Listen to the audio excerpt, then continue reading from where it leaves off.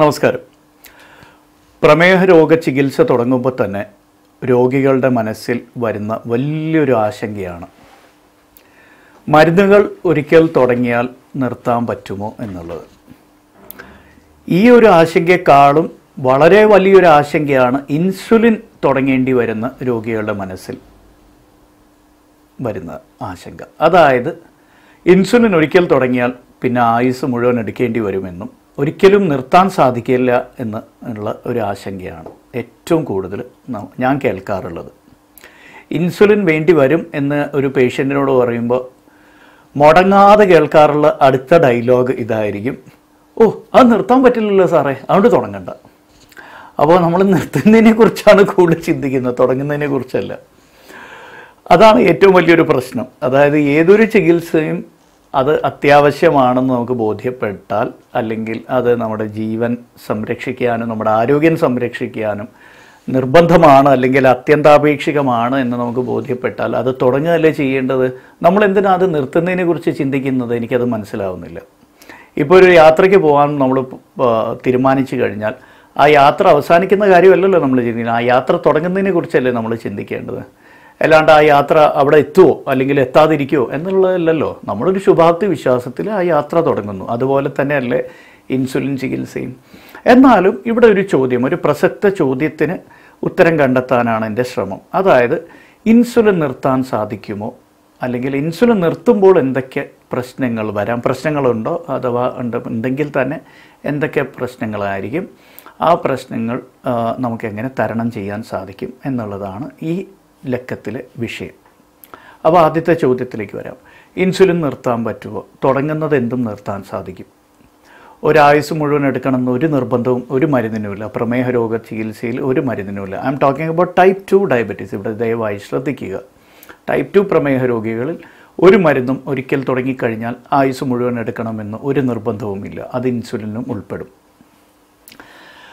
എന്നാൽ ഇൻസുലിൻ ആവശ്യമായി വരുന്ന ഘട്ടങ്ങളിൽ ഇൻസുലിൻ്റെ റീപ്ലേസ്മെൻ്റ് എന്ന നിലയ്ക്ക് നമുക്ക് വേറെ മരുന്നുകളൊന്നും ഇല്ല. ഇൻസുലിൻ്റെ റീപ്ലേസ്മെൻറ്റിന് ആകെ ഇൻസുലിൻ മാത്രമേ ഉള്ളൂ. അത് നമ്മൾ ഓർമ്മ വയ്ക്കണം.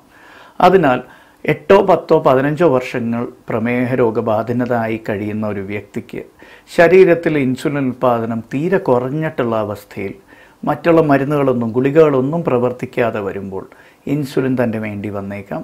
അങ്ങനെയാണെങ്കിൽ പിന്നെ ബാക്കിയുള്ള ആയുസ്സും ഇൻസുലിൻ തന്നെ മിക്കവാറും വേണ്ടി വന്നേക്കാം. അത് സത്യമാണ്. എന്നാൽ വലിയൊരു ശതമാനം വ്യക്തികളിലും അങ്ങനെയല്ല. ഇൻസുലിൻ ഒരിക്കൽ തുടങ്ങിക്കഴിഞ്ഞാലും നിർത്താൻ സാധിക്കാറുണ്ട്. അതിന് എത്രയോ ഉദാഹരണങ്ങൾ ഞാനിവിടെ കാണാറുമുണ്ട്. എനിക്ക് നിങ്ങളുടെ മുമ്പിൽ നിരത്താനും സാധിക്കും. കഴിഞ്ഞ ആഴ്ചയും കുറഞ്ഞത് 4-5 രോഗികൾക്ക് ഇൻസുലിൻ നമ്മൾ പൂർണ്ണമായിട്ടും നിർത്തിയിട്ടുണ്ട്. ഇവരിലെല്ലാവരും കുറഞ്ഞത് 10 വർഷമെങ്കിലുമായിട്ട് ഇൻസുലിൻ എടുക്കുന്ന വ്യക്തികൾ. അപ്പോൾ അതിശയിക്കാനൊന്നുമില്ല ഇതിൽ. അതായത് 10 വർഷത്തിന് കൂടുതൽ ഇൻസുലിൻ എടുത്തു കഴിഞ്ഞിട്ടും നമുക്കതൊക്കെ നിർത്താൻ സാധിച്ചു എന്നുള്ളത് എന്നെ അതിശയിപ്പിക്കുന്ന ഒരു കാര്യമല്ല. എന്നാലും ഇറ്റ്സ് ഗുഡ്. കാരണം ഇവർക്ക് ജോലി സംബന്ധമായ തിരക്കുകൾ കാരണവും പിന്നെ യാത്രാ സംബന്ധമായ ബുദ്ധിമുട്ടുകൾ, അതായത് ഇൻസുലിൻ കൊണ്ടുപോകാനുള്ള പ്രായോഗിക ബുദ്ധിമുട്ടുകളൊക്കെ കാരണം അവർ റിക്വസ്റ്റ് ചെയ്തിട്ട് ഞാൻ നിർത്തിക്കൊടുത്തതായിരുന്നു. അതിൽ 2 പേര് കഴിഞ്ഞ ആഴ്ച റിവ്യൂവിന് വന്നിട്ടുണ്ട്. They are doing very well. കഴിഞ്ഞ ഏതാനും മാസങ്ങളായിട്ട് ദേ ആർ ഓഫ് ഇൻസുലിൻ എടുക്കുന്നില്ല.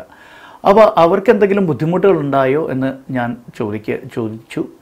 അവർ പറയുന്നത് ഒന്ന് എന്താണെന്ന് വെച്ചാൽ, പൊതുവെ ഇവർക്ക് ഓക്കെ ഇൻസുലിൻ എടുക്കണ്ട എന്നുള്ളൊരു സമാധാനം അവർക്കുണ്ട്. കുത്തിവെപ്പിൻ്റെ അസൗകര്യം ഒഴിവായതിൻ്റെ സന്തോഷം അവർക്കുണ്ട്.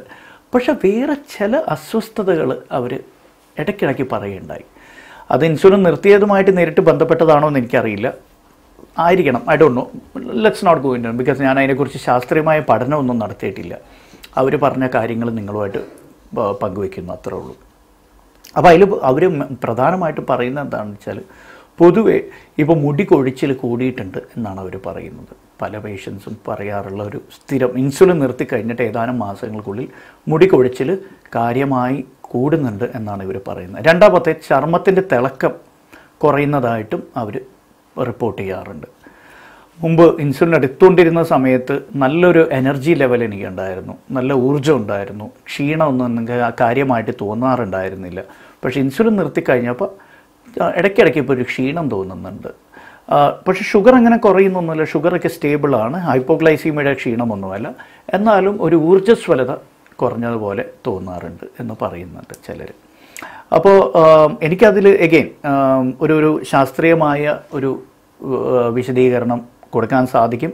കാരണം insulin is an anabolic hormone, ഒരു അനബോളിക് ഹോർമോണാണ്. അതായത് ശരീരത്തിൻ്റെ കോശങ്ങളുടെ പ്രവർത്തനങ്ങൾ അല്ലെങ്കിൽ കോശങ്ങളുടെ അടിസ്ഥാനപരമായിട്ടുള്ള പ്രക്രിയകളെയൊക്കെ ഉത്തേജിപ്പിക്കുന്ന ഒരു രീതിയിൽ പ്രവർത്തിക്കുന്ന ഒരു ഹോർമോണാണ് ഇൻസുലിൻ. അടിസ്ഥാന പ്രക്രിയകളൊക്കെ ഉത്തേജിപ്പിക്കുന്നതിനാലായിരിക്കണം ഈ ഊർജം തോന്നുന്നത്, അതായത് ഒരു തിളക്കം തോന്നുന്നത് ഇൻസുലിൻ എടുക്കുന്ന വ്യക്തികളിൽ.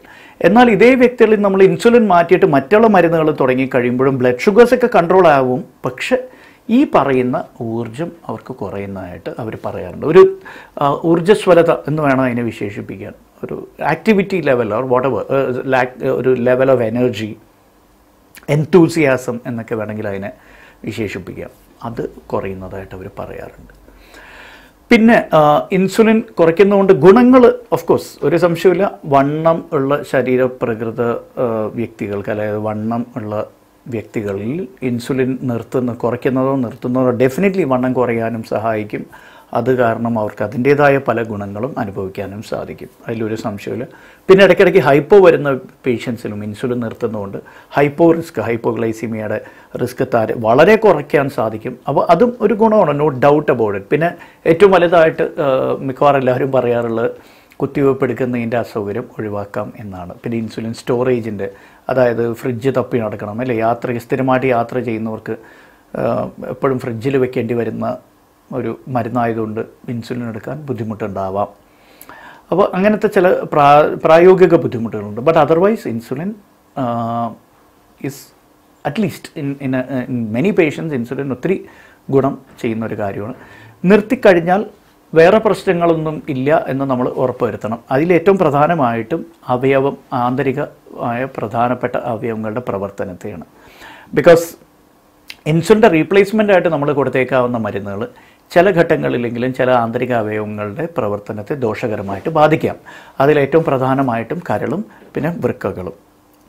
അപ്പോൾ അതിൻ്റെ വിലയിരുത്തൽ, അതിൻ്റെ പ്രവർത്തനത്തിൻ്റെ വിലയിരുത്തലുകൾ ചെയ്തതിന് ശേഷം മാത്രമേ ഇൻസുലിൻ നിർത്താൻ പറ്റുമോ ഇല്ലയോ എന്ന് നമ്മൾ തീരുമാനിക്കേണ്ടത്. ഇതെല്ലാം ടൈപ്പ് 2 പ്രമേഹ രോഗികൾക്ക് മാത്രം ബാധകമായിട്ടുള്ള കാര്യങ്ങളാണ് ഇത് പറയുന്നത്, ദയവായി ശ്രദ്ധിക്കുക. ഇനിയിപ്പോൾ ഇൻസുലിൻ എങ്ങനെയാണ് നിർത്തുന്നത് എന്നും കൂടി പറഞ്ഞ് ഞാൻ അവസാനിപ്പിക്കാം. ഇൻസുലിൻ നിർത്തുന്നത് പെട്ടെന്ന് തന്നെയാണ്, അല്ലാണ്ട് ഇൻസുലിൻ ടേപ്പർ ചെയ്ത് നിർത്തേണ്ട ഒരു ആവശ്യമില്ല. ചിലർക്കൊരു ധാരണയുണ്ട് ഇൻസുലിൻ നിർത്തുന്നത് വളരെ സാവധാനമായിരിക്കണം എന്നുള്ളത്. നോ, ബഹുഭൂരിപക്ഷം പേഷ്യൻസിൽ ഞാൻ നിർത്തിയിട്ടുള്ളത് പെട്ടെന്നാണ്. ഓക്കെ, പേഷ്യൻ്റ് വരുന്നു, സാറേ ഇങ്ങനെ ഇൻസുലിൻ എടുക്കാൻ ബുദ്ധിമുട്ടാണ്, അല്ലെങ്കിൽ ഇൻസുലിൻ എടുക്കുമ്പോൾ എന്തെങ്കിലും പ്രശ്നങ്ങളുണ്ട് എന്നൊക്കെ പറയുന്നു, ഇൻസുലിൻ ഒന്ന് മാറ്റിത്തരാമോ, അല്ലെങ്കിൽ ഇൻസുലിൻ എടുക്കാൻ എനിക്ക് യാതൊരു വഴിയുമില്ല എന്ന് പറഞ്ഞു കഴിയുമ്പോൾ immediately then and their insulin, എന്നാൽ പിന്നെ insulin. Of course I should be sure എല്ലാ പേഷ്യൻസിലും ഇത് സാധിച്ചെന്ന് വരില്ല, പക്ഷേ ഒട്ടനവധി പേഷ്യൻസിൽ നമ്മൾ അങ്ങനെയാണ് insulin നിർത്തിയിട്ടുള്ളത് immediately.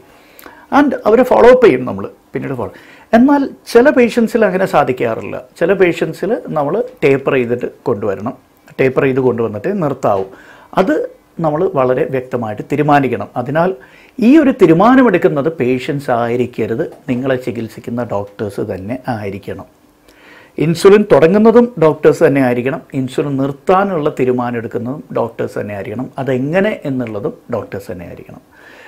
Of course with inputs from the patient and his care takers. അതായത് ചികിത്സിക്കപ്പെടുന്ന രോഗിയുടെയും അഭിപ്രായങ്ങൾക്ക് അവിടെ വിലയുണ്ട്, യാതൊരു സംശയമില്ല. അദ്ദേഹവും അതിൽ ഒരു പങ്കാളിയാണ്, അദ്ദേഹവും അതിൽ. പിന്നെ അവരെ കെയർ ടേക്കേഴ്സ്, അവരെ പരിചരിക്കുന്നവരുടെയും കൂടി അഭിപ്രായങ്ങൾ എടുത്തിട്ട് വേണം ഒരു തീരുമാനത്തിലെത്താൻ. അപ്പോൾ എല്ലാ പേഷ്യൻസിനും ഒരേ രീതിയിൽ നമുക്ക് ട്രീറ്റ് ചെയ്യാൻ പറ്റില്ല എന്നുള്ളത് നിങ്ങൾക്കറിയാം. So most of the patients but abruptly we can stop.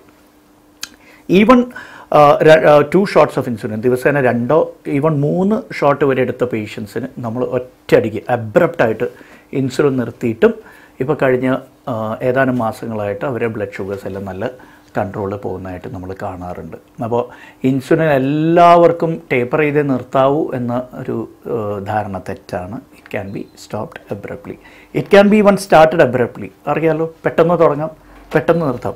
അത്രയും ഫ്ലെക്സിബിലിറ്റി ഉള്ള വേറെ മരുന്നുകളുണ്ടോ എന്നുള്ളതിന് എനിക്ക് സംശയമാണ്. നമുക്ക് തോന്നുമ്പോൾ ആരംഭിക്കാം, തോന്നുമ്പോൾ അവസാനിപ്പിക്കാം. എല്ലാ മരുന്നിനും അങ്ങനെ ചെയ്യാൻ സാധിക്കില്ല.